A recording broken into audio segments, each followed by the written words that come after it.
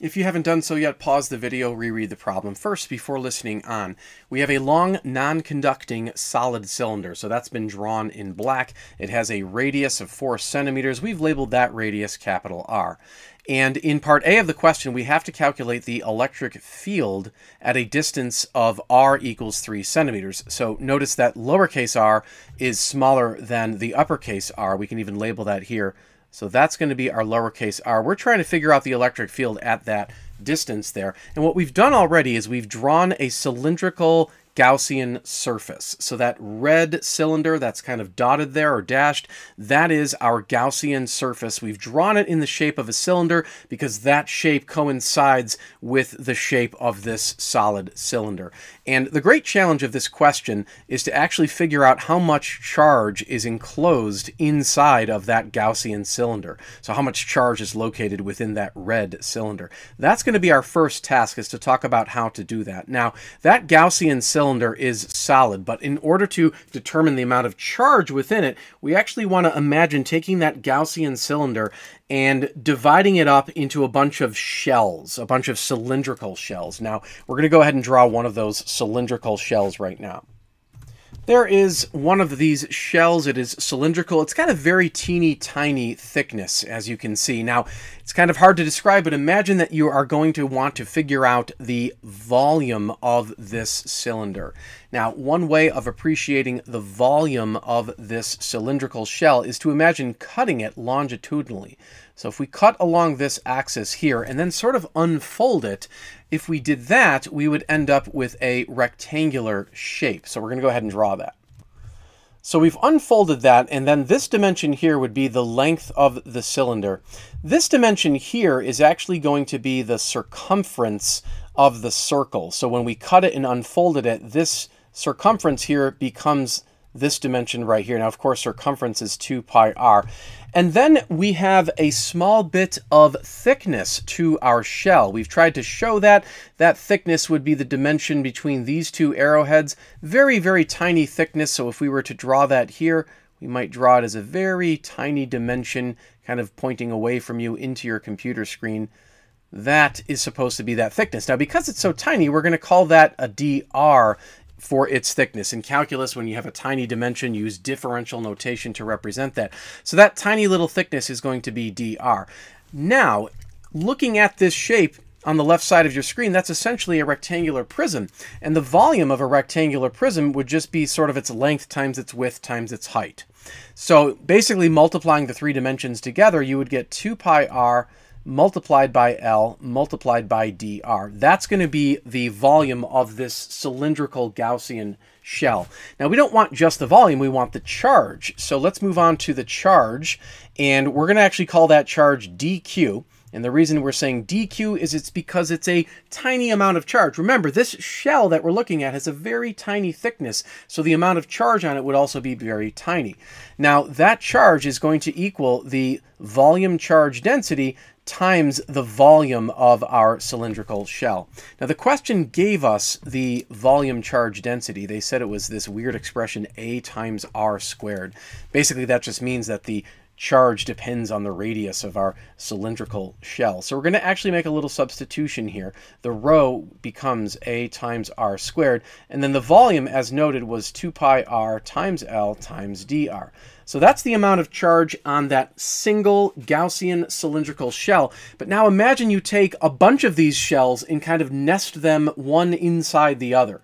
And by doing that, you can build up the complete Gaussian cylinder that we drew earlier. So again, we're taking just the shell and then adding more and more of those shells together, sort of nested within each other, to give us that solid cylindrical Gaussian surface. And so to get the total charge on that cylindrical Gaussian surface, we would now just integrate. For the bounds, we're integrating from a radius of 0 all the way up to the complete radius of our Gaussian cylinder. So the left side becomes the charge Q. The right side can be integrated, of course. We're going to be pulling out some constants. So A, 2 pi, and the length of our cylindrical Gaussian shell were constants. So we can take those out. And then inside you have r squared times r. That's, of course, r cubed. Now we're just going to integrate It's a relatively straightforward integration. You're just using a basic power rule. So you add 1 to the power to become r to the 4, and then divide by that new power. And then you're going to plug in your bounds. Your upper bound is r, so you're plugging that in for r. So you would have 2 pi times a times L times r to the 4th over 4. And then you plug the lower bound in. The lower bound is 0. So when you plug 0 in for this r right here, that whole expression becomes 0. So when we subtract off the 0, we can leave it simplified as follows. So this is going to be the total amount of charge inside our Gaussian cylinder for part A. Now that we have the total amount of charge enclosed by our Gaussian cylinder, we can turn to Gauss's law. Now Gauss's law tells us that the total electric flux through the Gaussian surface, which is represented by this integral, is going to equal the net charge enclosed by the Gaussian surface divided by a physical constant. Now, to evaluate the left side of this integration, we have to understand that the flux is taking place through the sides of the cylinder. It is a long cylinder. If it wasn't, there would technically be flux coming out of the left end cap and also out of the right end cap. But because this is a long cylinder, the flux through the left and right end caps is going to be negligible. So all we really do need to consider is the electric flux going through the sides of the Gaussian cylinder. And we have pointed these electric field vectors away from the Gaussian surface. That is because the charge inside the Gaussian surface is positive, and we point electric fields away from the positive. And in addition, we have these so-called dA vectors. Now, it's a little weird, but you might want to imagine that there's a little square patch on the Gaussian surface, and what you do is you point your dA vector away from the inside of the Gaussian surface. Always point your dA vector away from the inside of the Gaussian surface. And what you can see is that the electric field and the dA are pointing in the same direction. That would be true whether we do it on the top or on the bottom, because on the bottom the dA vector would point that way. Again, the dA vector and the E vector are pointing in the same direction. So that means that the angle between them is 0 degrees. That's important because we can rewrite the dot product as the magnitude of the electric field times the magnitude of the dA vector and then times the cosine of theta. But since the angle between them is 0, the cosine of 0 is 1, we can actually just simplify it even further like that.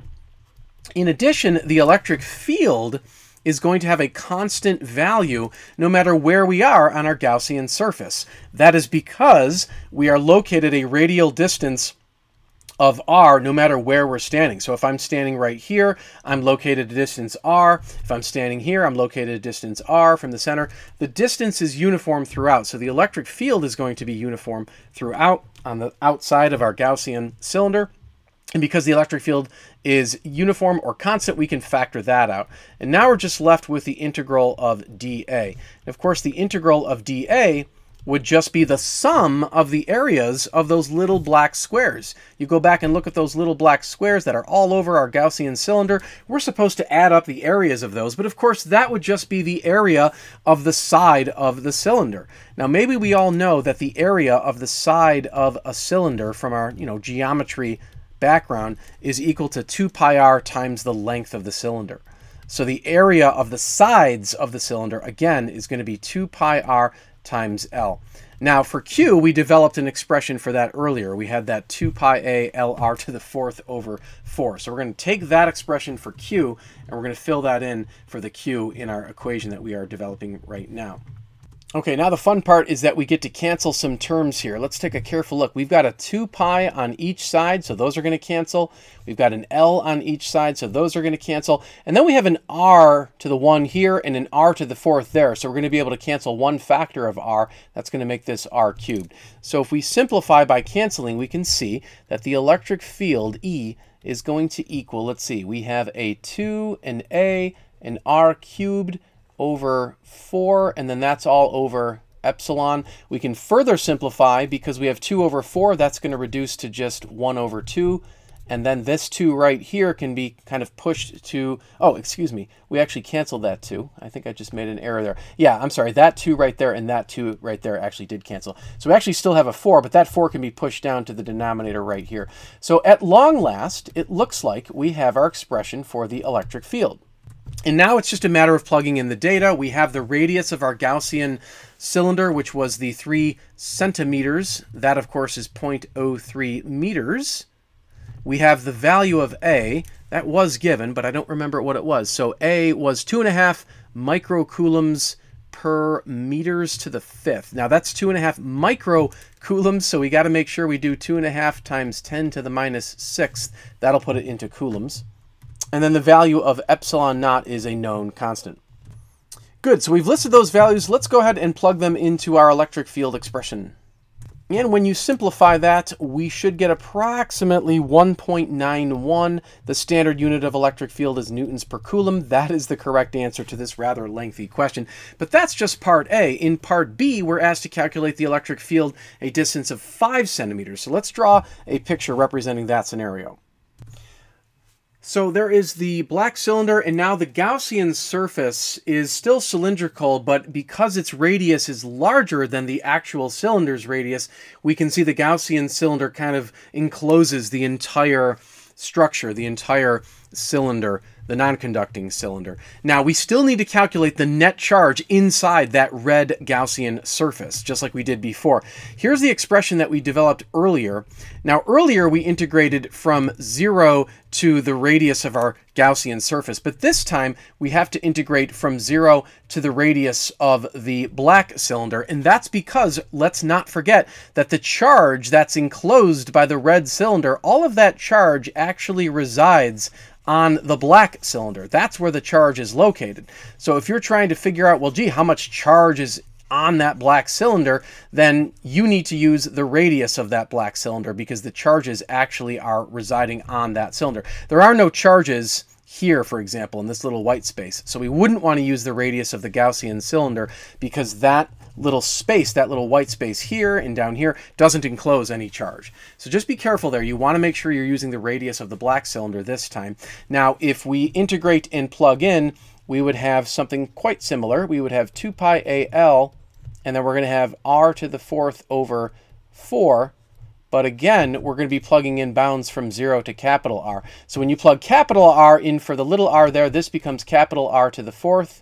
And then you plug in 0, which zeroes out. So this becomes the total enclosed charge.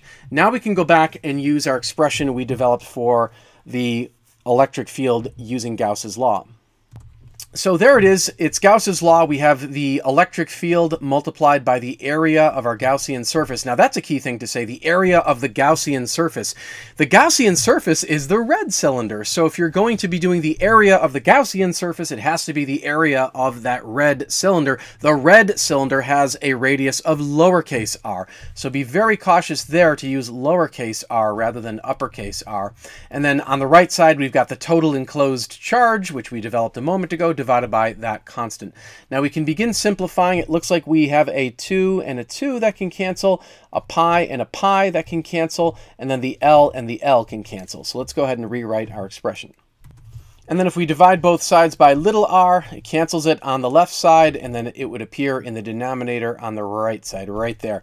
So again, reminder, capital R was the radius of the black cylinder, which was the 4 centimeters, also known as 0.04 meters. And then little r was the radius of our Gaussian surface. That was bigger. That was 5 centimeters or 0.05 meters. Let's go ahead and plug in the known values. And when we simplify that, we should get an electric field of approximately 3.62 newtons per coulomb. That is the correct answer to part B.